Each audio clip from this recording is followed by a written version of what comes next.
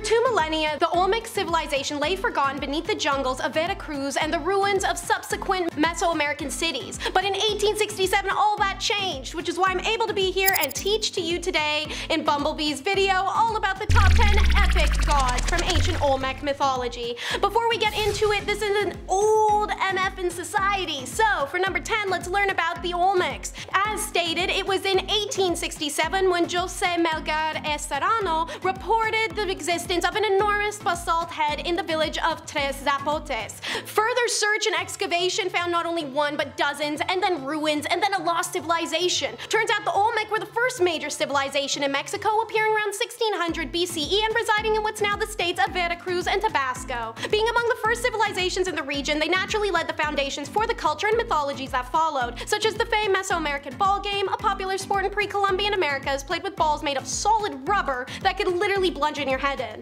But they also introduced ritual bloodletting, human sacrifice, consumption of chocolate and cacao, and dance ritual. They invented a writing system that the Mayans later adopted. This, however, cannot be proved, unlike the Maya and the Aztec, aka Mexica mythologies, as there's no evidence of any surviving written records which can confirm these findings. In fact, there's barely any surviving anything thanks to the lack of archaeological evidence. We don't even know what the Olmecs called themselves. We only know the Mexica word for them, which it literally meant rubber people. And while there are no written records of the Olmec conference, beliefs, or customs, from the archaeological evidence it appears they were not economically confined. One thing they did codify and record, however, was their mythology, using a system of symbols and drawings. There are indications of ritual sacrifice, cave-based rituals, pilgrimages, offerings to gods, but what can I tell you about their godly pantheon? Well, that's number 9 on the countdown, Olmec Pantheon, what we know. Specifics concerning the Olmec religion are a matter of some conjecture. We don't have the exact names of the gods in Olmec mythology, so in modern times, archaeologists and researchers have simply numbered them or dubbed them based off of appearance, as you'll soon learn. Most of the gods were associated with natural phenomena like the earth, sun, wind, etc., with special affiliation for apex predators. Early researchers sniffed out that the Olmec religious beliefs were seemingly centered upon a jaguar god. This view was challenged in the 1970s, and a subsequent article presented what's now considered to be the 8 different supernaturals of the Olmecs. The names and identities of these supernaturals are only provisional, and the actual tales, purposes, and explanations of the deities are unknown. The confusion stems in part because the supernaturals are defined as a cluster of iconographic motifs, meaning that any motif may appear in multiple supernaturals. For example, flame eyebrows are often seen in the Olmec Dragon and the bird monster, and the cleft head is seen on almost all the supernaturals. For now, there's little researchers, historians, and archaeologists alike can do except speculate or wonder with what little information we do have, and now I'm going to share it with you so you may do the same. The first of the 8 gods you'll learn about naturally is number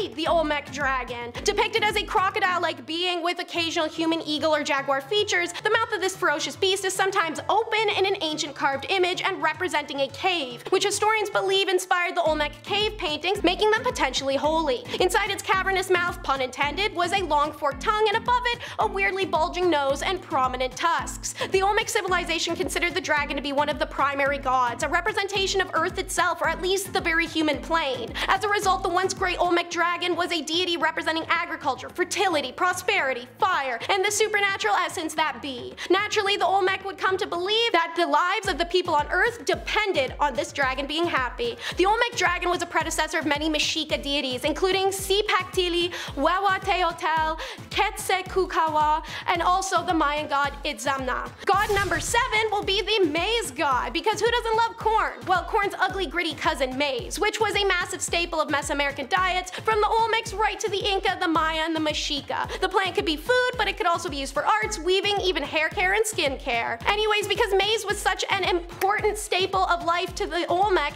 it's not surprising that they dedicated a god to its production. The Maize God appears as a humanish figure with a stalk of corn growing right at the top of his head, just boop, bean sprouting it. Like the bird monster, another god you'll learn about, the Maize God symbolism frequently appears in depictions of its rulers. This could reflect the ruler's responsibility to ensure bountiful crops for the people, his rule in delegating agriculture jobs and land. It could be protecting the cropland and being one spiritually with said land. We got options, you know? A carved celt found in Veracruz shows a representation of the Maize God growing corn from his cleft, and it also shows this god with the snarling face associated with the Were-Jaguar you'll learn about. However, a feature unique to the Maize God is that he's rarely shown with a full body. Alrighty, so god number 6 is, as mentioned, the bird monster. Very sorry for how short this explanation will be, as this god is the commonly depicted, let alone explained, out of the Pantheon. Now evidently this god represented the skies, breathing, and air, but also rulership and, shocker, agriculture. This fearsome bird was often depicted to have reptilian features on the body of a harpy, a type of bird the Olmecs may have hunted or alternatively revered. When you put a deity's face on an animal, it can really go either way. Seeing as it was the preferred god of the ruling class, I'm leaning more towards harpy having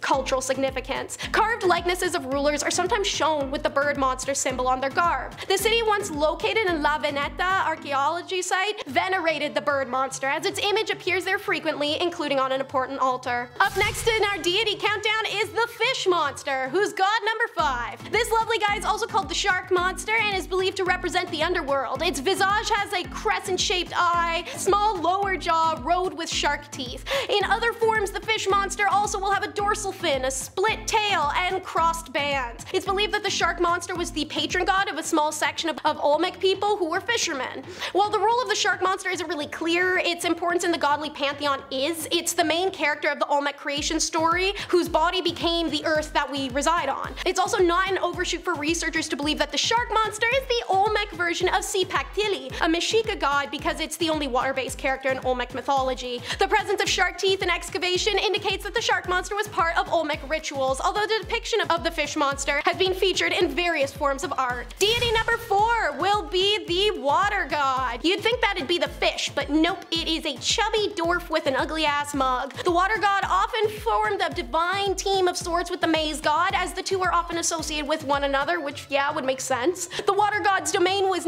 likely not only in water, but also in rivers, lakes, pools, springs, and other water sources than the ocean. It's implied he may be either to save you or drown you, or no in between, really hoping they establish which one that is. The water god appears in different forms of Olmec art, including large sculptures and small figurines and celts. It's possible that he is a forebearer of a later Mesoamerican water god. This brings us to number 3, named the Feathered Serpent. The Feathered Serpent is shown as a rattlesnake, either coiled or slithering, with feathers on its head. Who could have saw that coming? Strangely, the Feathered Serpent isn't very common in surviving Olmec art. Later incarnations such as Quetzalcoatl among the Mexica or Kukulkan amongst the Maya seemingly had as much of an important place in religion and daily life, confusing the researchers and historians, as in order for the deity to be passed along that far, it needed commonality. After all, these were spoken word societies. If they aren't depicting this being as much, or stopped over time, why were the Olmecs still talking about it enough to spread the lore? Nevertheless, this common ancestor of the significant feathered serpents to come in Mesoamerican religion is considered important by early researchers and now. Early depictions of the feathered serpent in Mesoamerica have been widely distributed throughout the region, which can attest to the interaction between ancient people. The feathered serpent was associated with the sky, earth, and space due to its dual nature, a flightless being that could travel on water and land, and a soaring being that flew through the air. Some studies claim that this god was linked to religious and human sacrifice. Getting close to our last god, number 2 first though, and it will be the Banded Eye God. Next to nothing is known about the mysterious Banded Eye God, which is super unfair because it's the weirdest looking one and named one, so I want to know the most about it. The Banded Eye God appeared to be more humanoid than other Olmec gods and carries the popular Olmec feature of a cleft head and a downturned mouth. However, sometimes the Banded Eye God can be found with a wide open toothless grin. This god was named for the band or stripe that passes through and behind the god's almond-shaped eyes and circular iris, as depicted in one of the most famous Olmec statues, La Lima's monument. The Banded Eye God is considered to be a provider god, a deity of springtime and renewal who symbolizes reborn vegetation and is thought to be a precursor to Xipitotec in Mexica mythology, whose priests wore human skin flayed from sacrificial victims as a sign of rebirth. As with all other Olmec gods, very little is known about the Banded Eye God. Historians and researchers are still studying available resources to determine the origin of other details, and what truly makes the Banded Eye God even more unique is that apart from the sculpture at La Limas, every other drawing and depiction of the deity is a side profile only. And now for the last of our 8 gods, coming in at number 1 is the